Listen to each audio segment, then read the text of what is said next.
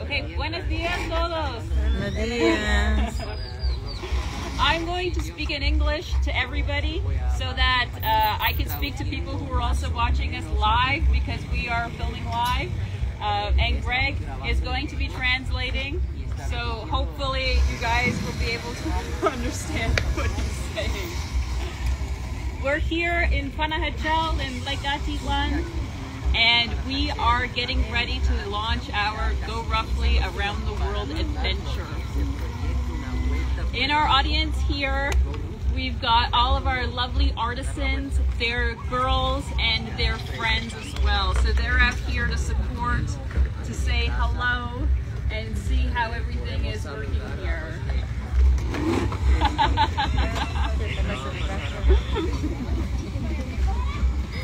For those of you who don't know, I'm Jess Stone. I am the founder of GoRUFFLY, and we make ethical outdoor dog gear, and that's who all of these lovely artisans are. They are the ones who actually create all of the wonderful macrame for the dog products that we sell online.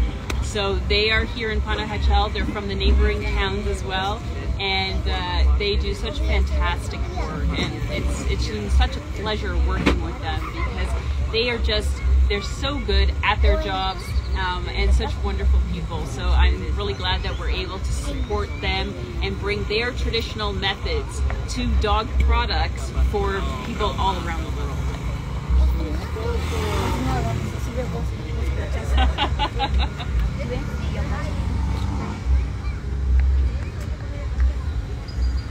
So GoRUFFLY Around the World. The reason why we're doing it is because we want to raise money for a nonprofit that helps girls. It's called Girl Up, and they were founded by the United Nations Foundation, and their goal is to provide leadership and development training to girls all around the world. They work in 120 countries. They've helped over 90,000 girls. And so they provide this training to the girls to give them the confidence they need. They give them skills about how to advocate to their local government or to their communities for the issues that matter most to them. And it's such an important thing to be able to start the girls when they're young to be able to be leaders in their community and understand what it means to take a stand and do something for themselves and their communities. So they are here in Guatemala as well. They have Girl Up clubs is what they call them. And these are groups of girls that have come together that have leaders, and they're the ones who talk and provide the training to their group. And so they are here in Guatemala in the Alta Verapaz, and they've got, I think, 2 clubs in Guatemala City. And the cool thing about this trip is that while we are on this round the world trip, we are going to be able to visit Girl Up clubs along the way. So we'll be visiting them in Mexico, in the US, in Canada, and then in Africa, and Europe, and all of the places that we're going. So that's going to be a really cool way to sort of show the girls something that they might not have seen before, and also to see what they've been doing and the support that Girl Up has been able to provide them.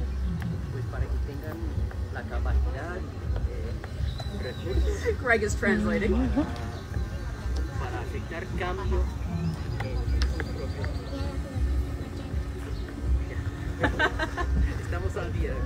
Oh, good, good. What do I want to say about our trip? So our trip starts today. In 1 hour, we will be leaving Panajachel. And we've been in Panajachel for 5 years. We've lived here for 5 years, almost 6 years. And we are heading off together. I will be riding this bike right here. This bike has done, I think, about, what did I say, 60,000 miles. 60,000 miles on this bike, and we're going to be doing many more on this trip.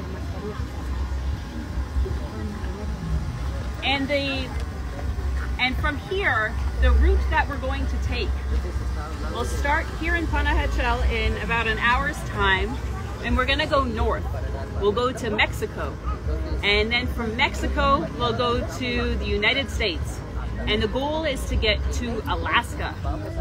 so the top of Alaska.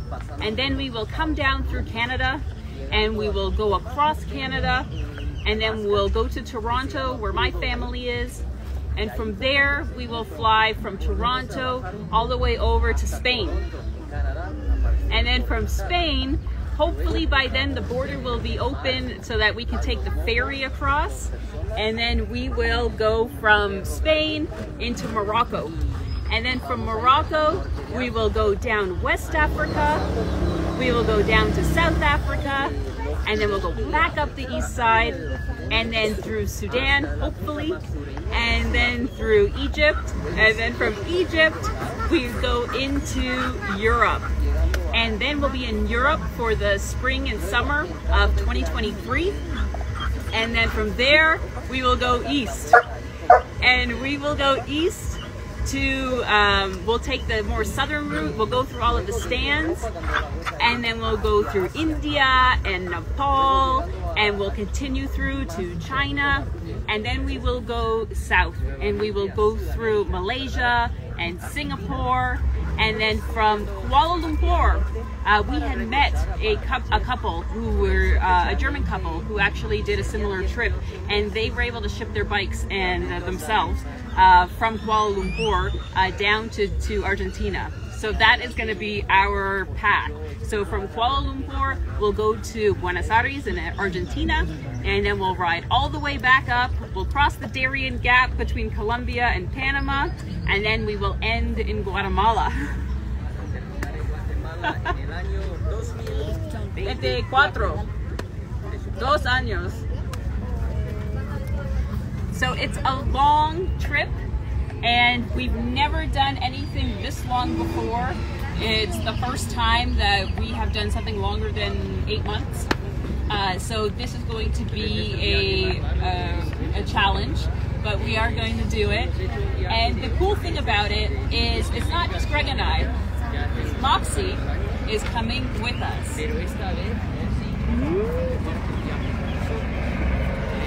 Moxie is from Santiago Atitlan, just across the lake. It's like just over there. And we got her about 5 years ago, right? Soon after we arrived in Panajachel. I had always wanted a dog, but just never was in a place to get one. Mainly because I was working overseas and we were traveling a lot. And so it took a while until I was able to finally get one. But when we came to Panajachel, it was just like the perfect opportunity to get a dog. So we saw that there was a American guy who brought his 2 German Shepherds from the US and brought them over to Lake Atitlan in Santiago, and he was breeding them, and this was the first litter. And when I saw that he was selling them, I told Greg we had to have one. And I've always wanted a big dog, not just a small one, I wanted a big one. But the challenge there is, okay, so now I've got this big dog, but we only have 2 motorcycles, and we don't have a car, and we like to travel, so what are we gonna do? And that's how we designed the K9 Moto Cockpit. So GoRUFFLY builds ethical outdoor dog gear, so collars, leashes, beds, bandanas, all of that. Excuse me. But one of the products that is a bit unique that we have is the K9 Moto Cockpit. And we designed this so that specifically so that Moxie could come along with me on our adventures.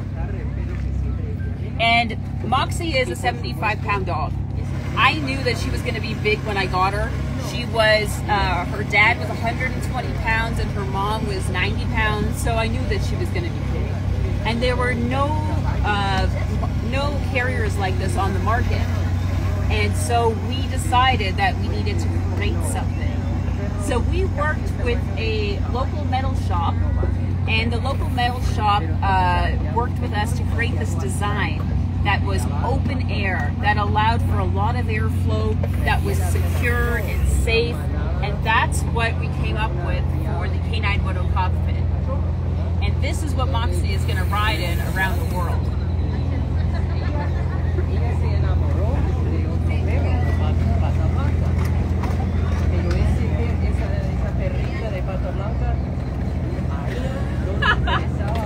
Greg is telling the story of how I always wanted, there were two puppies, two female puppies. I knew I wanted a female. There was Moxie and there was White Paw. White Paw I absolutely love. She was beautiful. She was the best looking out of all of them. And when we went in there, White Paw couldn't give a crap about me. She just ran away from me. She wanted to go sniff other things. Meanwhile, I had little Moxie like trying to come at me and wanting to love me, and all I wanted was to love the other one. But it's that typical thing, like you don't choose the dog chooses you. And that's exactly what happened in this case, that Moxie chose us. And I'm so glad that she did, because who knows what White Paw would ever happen to her, and if she would have had the same temperament as Moxie to be able to do these types of things. But I'm so glad that I ended up picking Moxie, and I'm sure Greg is too. Even though we thought that she was going to be the most submissive, she is not. She has a lot of energy. She likes to dominate other dogs, and she's not necessarily a lover, but she will come to you and will come for pets. So that's something that I'm really happy about too. So she has the right temperament for this trip.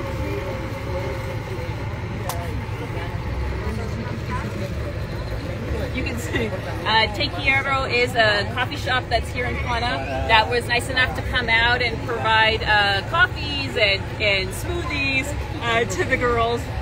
So that's what is being shared right now, and that's what's behind me here in this tent. Look at all that good fruit.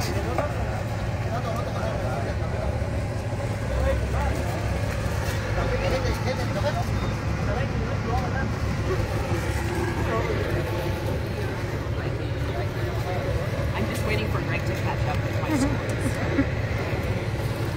Have you caught up? Yeah. I am not freezing.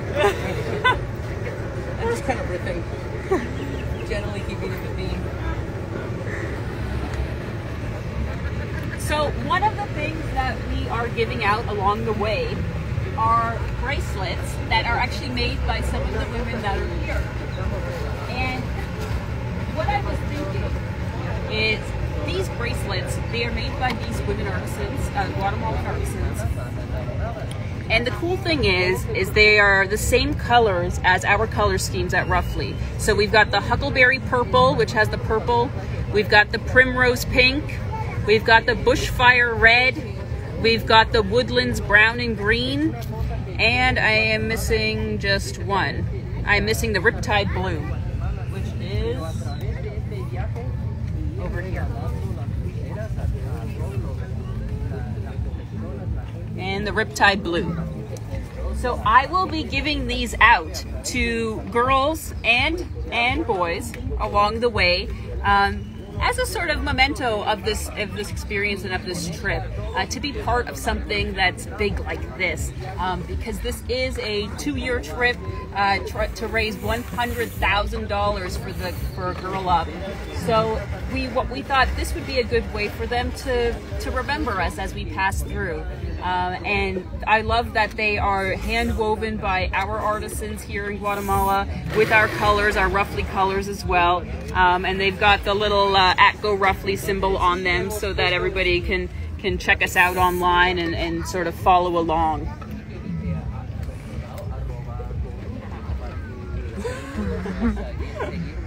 We've got a question here. What's the question? They say, how will the dog quarantining work in different countries? Will you have to wait in each new region? So that's a great question.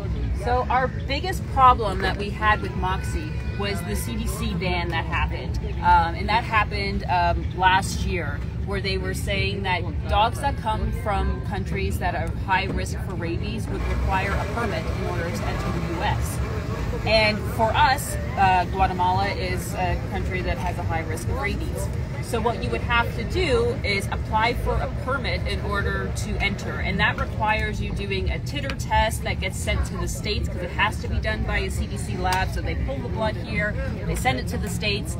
And then from there, you have to make sure that you have all of the documentation. And it costs, it was close to about like $1,000 to do all of this paperwork for her. And the other issue, when I was looking into it, is that you would have to fly. You can't go overland. There were only 3 airports that were open. LAX was one of them, in order to fly. So you would have to fly from Guatemala City to LAX. So what we were thinking initially is that we would go to Mexico. From Mexico, we would go up to Tijuana, as close as the border as we can. I would leave my bike there. Moxie and I would have to take a car, a shuttle, something to bring us back down to Mexico City, where we could fly from. Then from Mexico City, we would fly to LAX together. Then we would have to get another transport for the 2 of us to come back down to Tijuana. We'd walk across the border. I would pick up my bike. I would cross the border. I would pick up my bike. I would cross the border, put Moxie back on, and then we could continue. But that is a big hoopla. So we did do something a little different, which I will share once we enter the USA. But so I think that I have it sorted.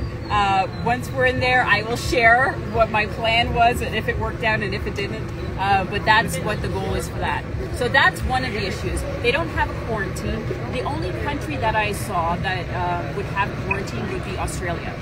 So Australia, depending on what country the dog is coming from and traveling from, they might need to stay in like a 10-day quarantine in a separate facility.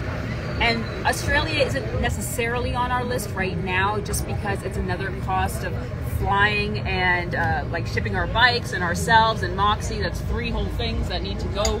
And I'm not sure that we're going to do that, but we will see as we get closer to that area. But that's the only country that has quarantine issues. There are some that are in Africa that obviously require similar things that the States requires, which are current rabies and then anti-flea medication and parasites and some certain vaccinations, all of which she has. But I haven't seen anything in terms of quarantine other than Australia at this moment. But we will be following that as we go along, and if it requires us to do additional blood draws and making sure that she has the right vaccinations, we're going to be all on that. I hope that answered your question. So let me go back to my bracelets. And these bracelets here are, I'd like to give these out to the girls that we have here. You'll see on my wrist, okay, minus my hair tie, you will see this other bracelet. This is the knotted wristband. This one is also made by our artisans, and it uses the same designs as our collars, leashes, and harnesses. So I'm wearing the primrose pink, which is matching what Moxie is wearing over there in Northern Lights. And these wristbands, all of the proceeds go to Girl Up. So if you buy one of these wristbands, 100% of the proceeds will go to Girl Up directly. And this is something that we wanted to do so that people could also be part of it. If you are buying a collar or a leash and you want to match, this is a great way to do it. They have an elastic inside, so men and women can wear it, big hands and small. It works really well, and it uses all of the same hand-woven cotton that we use for collars and leashes for the dogs, and the macrame that is the design that we use for all of our products. So this one is, you can purchase this on our website. It's the knotted wristband. 100% of proceeds go to Girl Up. These, I probably have about 2,000 right now that I have ready to give away to people along the road. So they will be able to, you'll be able to see girls here in Guatemala wearing them, in Mexico and Africa, everywhere around the world there will be people wearing them. And so that's what I thought we could share with everybody along the way. Okay, let's let Greg catch up a little bit.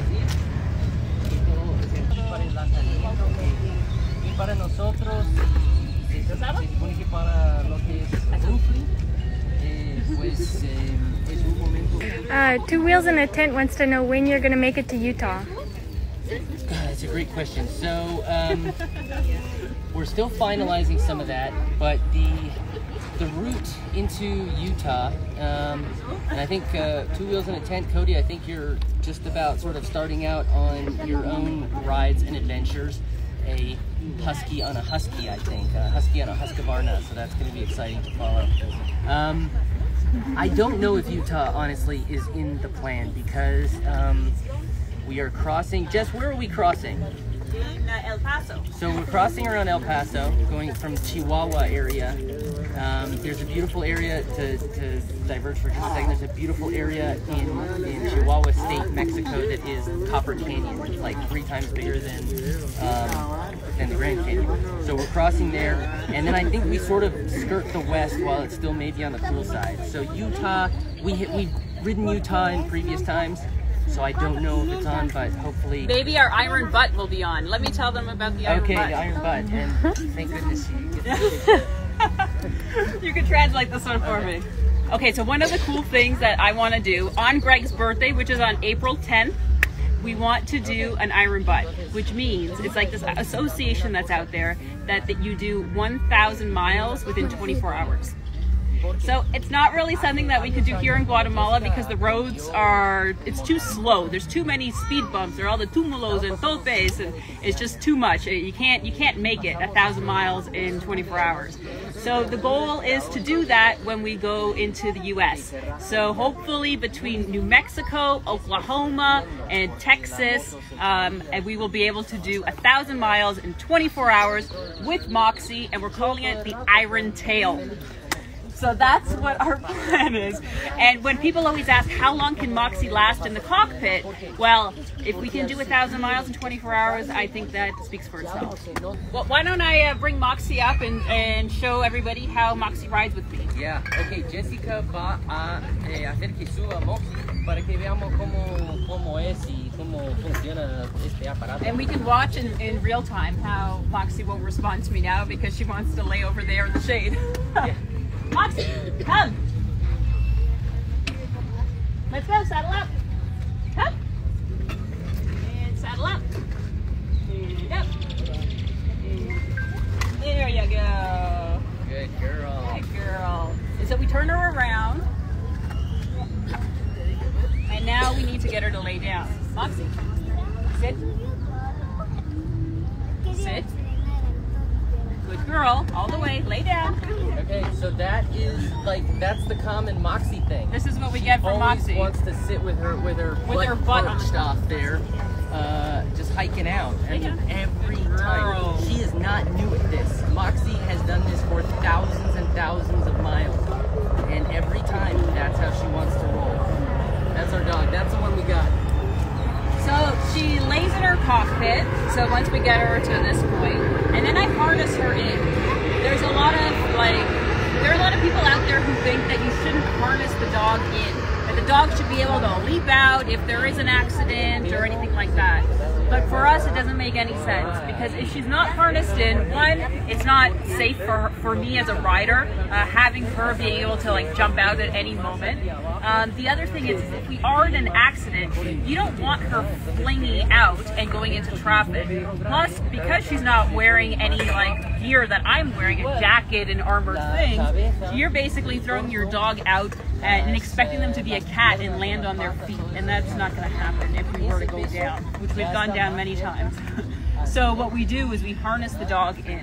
So we harness her in the front, and we use these straps that have a bit of bungee in them. So you can see here there's a bit of bungee here. And that allows us to, allows her to have some wiggle room. And so we harness her in the front, like that. And there in the front, she's good. And then in the back, we also harness her in. And this is important because if I do have a quick stop or anything like that, you don't want her to somersault over. So this keeps her butt down and keeps her weight nice and low. So it's not going to be up high. This, it can go anywhere. Sometimes it goes in her cockpit, sometimes it goes out the cockpit, sometimes it goes above the cockpit. This is what we have. Yeah, I know you want to go. And then, so she's wearing her harness. This is what the canine motor harness that we designed and we created specifically for riding. And that's what she rides in. This is how she looks when she goes. The other thing that we put on her are her rec specs.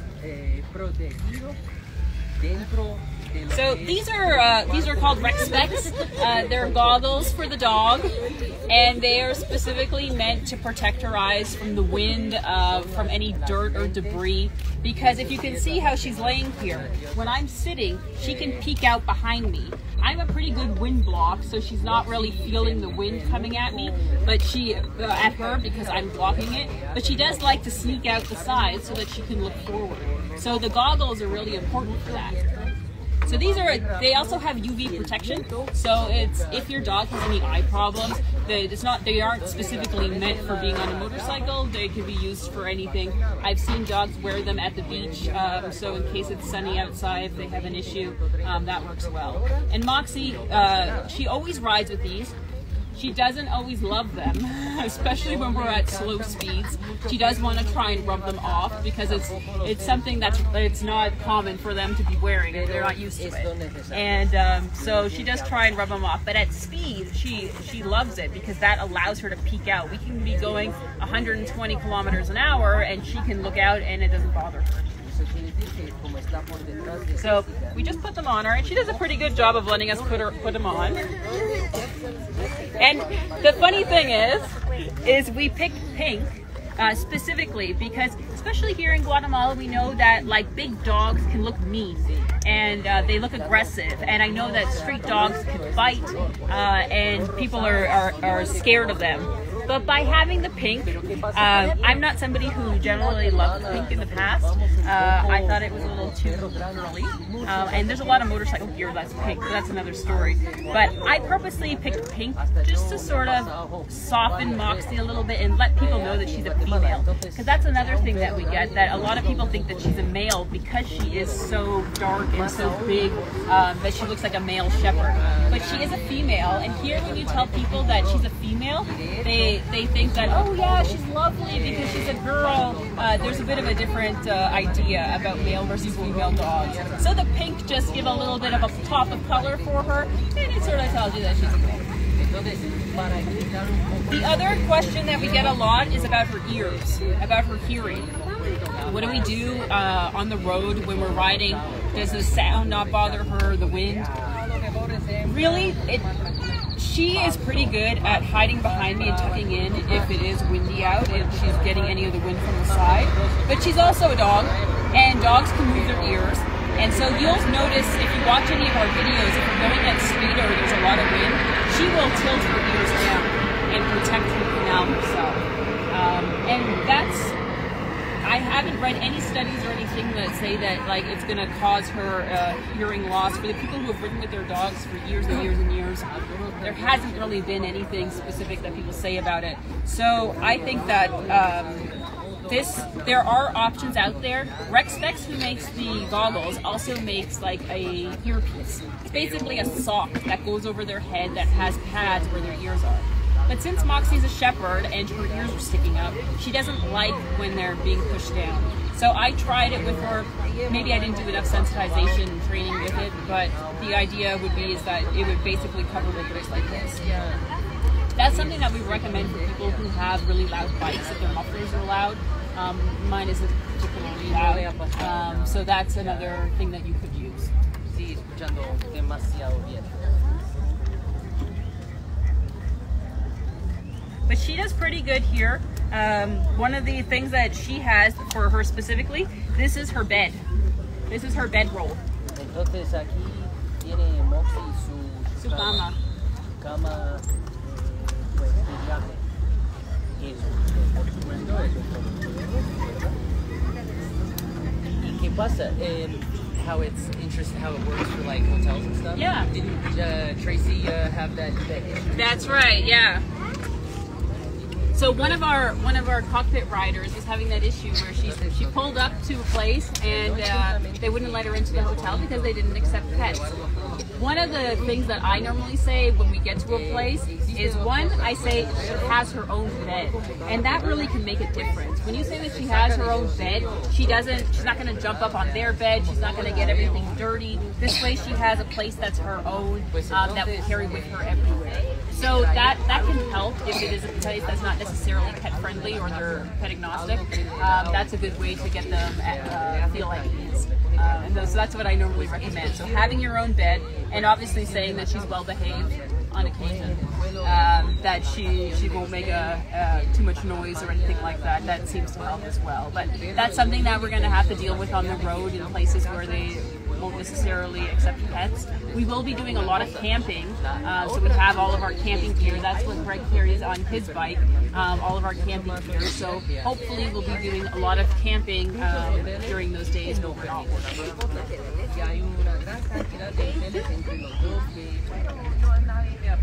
So we're in the hot sun right now, and you can see that she's panting. When we're riding, she seems to, she does really well with the wind. That's why we built a carrier like this. We built it specifically because it is a hot place where we generally live in the sun like this. So we built it so that there could be a lot of airflow, and that seems to help her a lot when we're on the road. The other thing that we do have for dogs who are, or for people who want protection for their dogs, we do have like a sun shield that we can put on top of Moxie that has like a reflective material to it that has some air pockets as well. So that way the sun is not directly beating on her. And we use it on occasion. But look, she's a big burly shepherd. I think that she can handle the 28 degrees or whatever we have right now. It's more when we're in really, really hot weather, when it comes to like 40 degrees Celsius. Then we just want to make sure that she does have a lot of airflow. Don't get too hot. But she generally can do like 2 hours on the road at a time with like a 20-minute break, just like stretching her paws, and she does really good. Y luego ya le toca hacer sus cosas, ¿verdad? Que hacemos todos. Did you share a little bit about what you bring for her? Yeah, I saw the sun shield we bring when it's sunny. For the rain, we have a rain fly. So basically, it's really funny. You'll have to watch our videos on a day when it's raining, and that we filmed in the rain. But she basically has like a cape that goes over the whole cockpit that's waterproof, and it has like a rim around the neck so that the water can like slide down, and then it's got like, think of like a monk or like a nun that has like a habit on, and that's what we put over her head, and it has a hood that is adjustable, and it's got like cinches so it keeps it down, and then with the rec specs it protects everything. It sort of keeps it all together. So she's completely covered when it's raining. I think she prefers to be without it. Like I said, Moxie's a dog. She's a big dog. She enjoys all of the different elements out there. When it's raining, she loves to be out in it. But even like I know as a rider, like it's not comfortable when you're being pelted by the rain. So having some protection is good. So that's why we put that for her. And then in these pockets, this pocket I have her leash, her water bowl when it's in here, and her brush, because you can see she is a shedder, and her light stick. We have an LED collar for her, so at night people can see her. It's bright pink. And on the other side I have her kibble bag, and her kibble bag has like 17 cups of kibble in it right now, so that lasts us for a good while. And then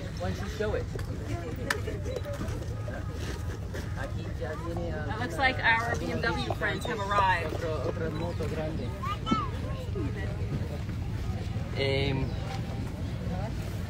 Here we say the hora chapin, like they arrive, you know, like Guatemala time.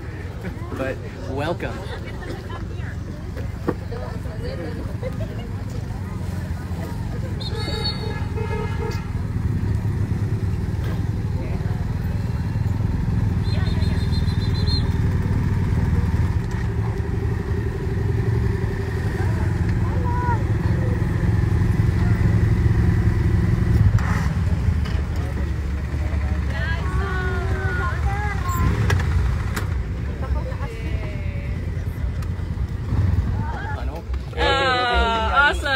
We have some female riders with us with them. No, Moxie, I know you want to see them.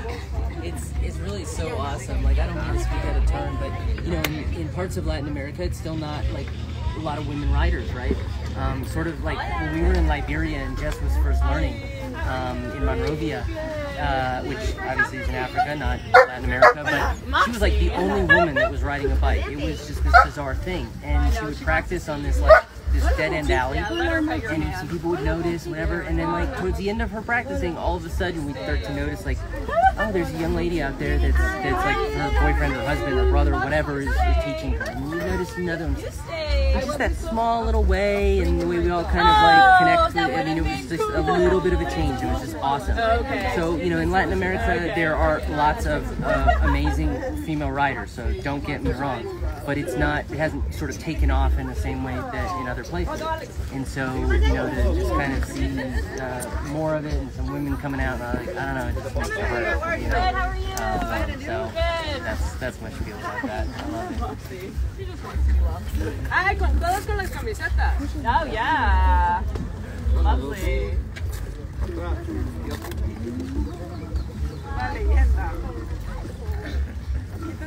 Y todos atrás, ¿por qué no se ponen todos atrás? Yeah. ¿Nos tomas una foto? ¿Estamos en la foto? Hay que darle la vuelta. Moxie, Moxie, Moxie, Moxie. A la madre, qué cosa más. ¿Por qué no se ponen todos atrás de la moto?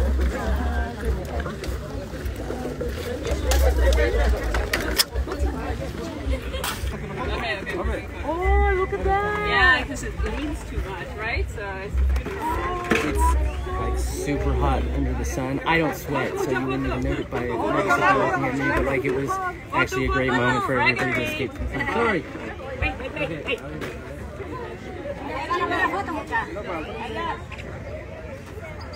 Let me talk to my people here. So the BMW group came down, a bunch of the women came down, the Women Sisters. So this is really cool. One of the ones I actually had met before when we did the BMW course together. So this is really cool that they all sort of came down to support, and they're going to ride out with us in the next 10 minutes, I think. We will start heading out.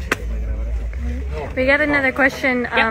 If you route, will you be at Horizons Unlimited rallies in the US or Canada? Yes, we will be at the Horizons Unlimited in California at the beginning of April or mid-April. So we will be there, we'll be presenting. Moxie will be there obviously, and we'll be doing a whole to-do. So if you guys are in California, we'll be there. We'll also be at the ADV Get On Fest in the Mojave Desert for the Revzilla / Rawhide event. And then we will be at Overland Expo West in May in Flagstaff. So if you're at any of those events, that's where we're going to be so far. And I'm sure there's a bunch more that we're going to be popping up along the way. If you follow our landing page at GoRuffly.com or GoRuffly.com/world-adventure, there's an event section, and that's where we list all of our events. So you can sort of see where we're going to be.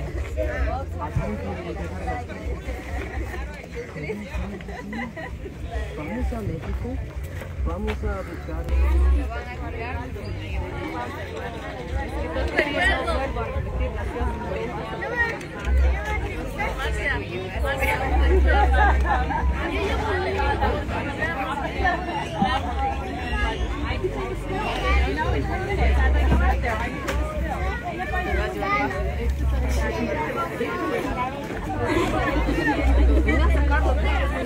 And just kind of basking in, you know, the excitement of. So those are my moments, but yeah. Oh, and now they want to be around my bike, and I don't even get to be part of it, right? So it's basically just the what do I call it in Spanish? The burro de carga, like the mule that carries everything. But really, like, I think Jess is actually more loaded down than I am. Did she already talk about what she's carrying? She talked about what she's carrying for Moxie. Yeah, like both of the bags are stuffed. Her cases are.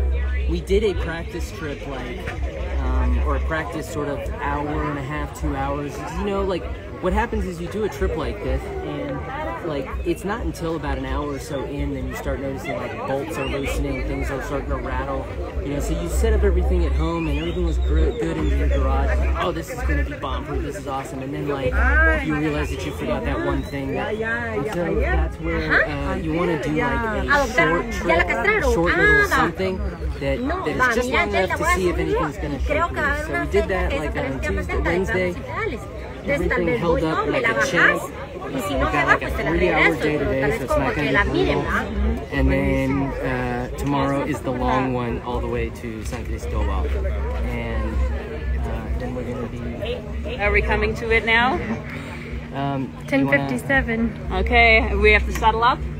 So we're getting some local wisdom that La Mesilla, which is the border that we were planning to cross tomorrow, has had a few killings recently. And that Tapachula, which is a little further to the south, is a bit of a safer. Sí, eso te queríamos decir, que la frontera de la Mesilla ahorita es una frontera que tiene muchos problemas y no es seguro salir por la Mesilla. Yo lo que te aconsejaría sería que agarren aquí para Shela, para que Saltenango, y en Saltenango bajan a la costa y de Retabuleu agarran y salen por la frontera de Tapachula. Okay, so Alex is suggesting a little further south. That's a bit of a safer sort of route than crossing there.